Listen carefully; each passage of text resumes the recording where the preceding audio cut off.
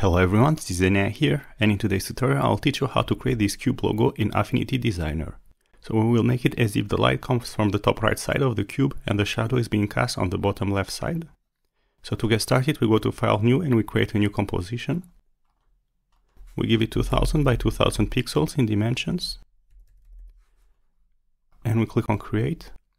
And then we make sure that Snapping and Snap to Grid are enabled. For this project we are going to use a grid. So we go to View, Grid and Axis, and we check on Show Grid. And then we go here to the Advanced tab to set up our grid. As a grid type we select Isometric. This grid is made of rhombuses. The top and the bottom angles are of 120 degrees, and the left and the right angles are of 60 degrees, so that's what we need. We are just going to increase the spacing a little bit. We are going to set it at 100 pixels. And then we can close the grid manager, so we have our grid that is set up and we can start drawing the figure. So to draw the figure, we are going to take the pen tool and we set the fill and the stroke to none.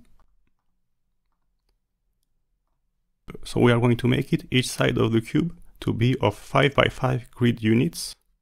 So to do this, we start here, somewhere in the upper side of the composition. And then we go towards the bottom left by 5 grid units. And then towards the bottom right by 5 grid units. And then towards the top right by 5 grid units. And then back to the starting point. And then we're going to set the fill color to a light purple. And then we press on Escape. And then we're going to draw the other sides of the cube. So we start here at the left extremity of the first side of the cube. And then we go down by 5 grid units. We go towards the bottom right by 5 grid units. We go towards the top by 5 grid units. And then back to the starting point. And then we set the fill color to a darker shade of purple. And then we press on Escape. And then finally, the same way, we draw the last side of the cube.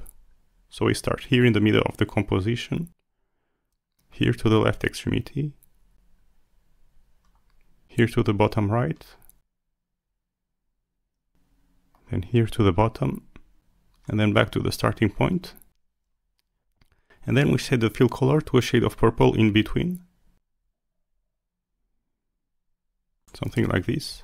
So now we have our 3 sides of the cube. We just need to draw the hexagonal stripe that goes in the middle of each side of the cube. So in order to do this, we take the pen tool again.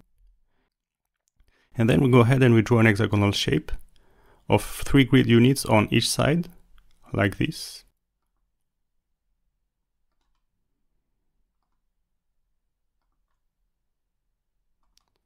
So each side of the hexagon must have 3 grid units, and then we press on Escape.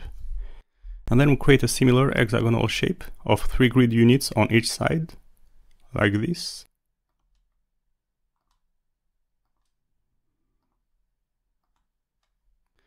And then we select both hexagonal shapes. And then we go here to the subtract operator. So this removes the small hexagonal shape from the larger one. And now we can set the fill color to white. And once we have done this, we can remove the grid as we are not going to need it anymore. And we can see the final result and see if we are satisfied with it. Alright, so that was it for this tutorial. You learned how to create a cube logo in Affinity Designer. I hope you enjoyed this tutorial and learned something from it. If you did, don't forget to like and subscribe for more Affinity Designer tutorials in the future. And until then, see you next time, bye!